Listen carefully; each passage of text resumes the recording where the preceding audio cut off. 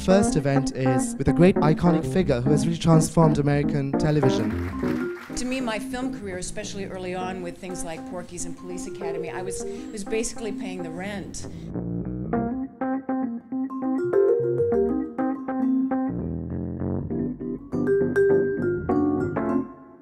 You learn very early on that the people you're working with are just as clever as you are. And indeed, if you were to drop down dead, the whole thing would carry on. And the first day I worked for Clifford Coffin. The next day I worked for Horst. The next day was Jaffe and then Balkan.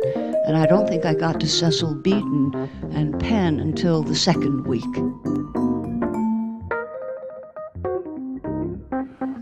Because the world is often caught up, and we still are on the African continent, this very simplistic pietism of united we stand, divided we fall.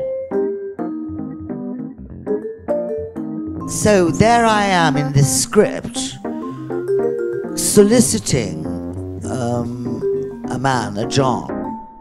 At which point, when I read that, I freaked out completely. And I said to myself, I'm out of here.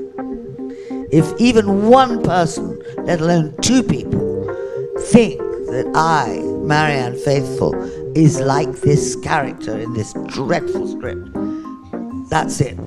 I'm gone. I guess the tragedy of a creative person, somebody that can't practice his art in the way that he once could. And to me, that's very sad. Nowadays, go do a reality show or something like that.